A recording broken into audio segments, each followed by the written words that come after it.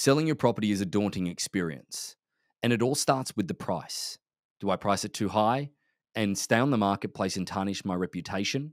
Do I leave room for negotiation? Do I price it lower in order to try and get a bidding war happening and run the risk of falling short? The auction process is a method of sale which price doesn't get involved. It attracts the entire marketplace.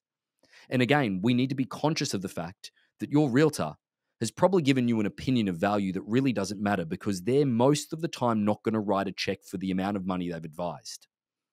The auction process itself allows us to see the entire marketplace and present you with feedback so that then you can make an informed and educated decision and you are in complete control. All of our non-distress auctions are done with a non-disclosed reserve price that if that amount is not met, you're not obligated to sell. Our process is consistent of before auction, a lead up time that if we're presented with a regular offer, you can accept that and move on if it's at the price you're comfortable with. And most of the time, we have more leverage in the beginning of auction day because we're leading to a set date.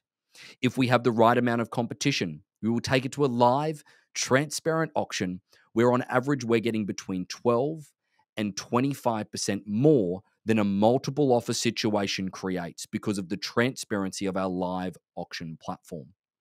If you don't sell it before on the day of auction, you can go to traditional sale after that. Knowing what the marketplace has spoken for your property, you may choose to keep it. But if you've currently got your property on the marketplace and you're thinking about a price reduction, don't do it. Too often, we've seen price reductions happen, leaving blood in the water for buyers, and they just wait. Use auction.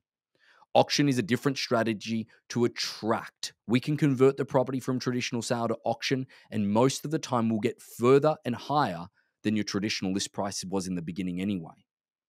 Set the terms and make sure that you're using the right strategy. Don't just simply drop your price. Change the strategy. We'd love to talk to you about it.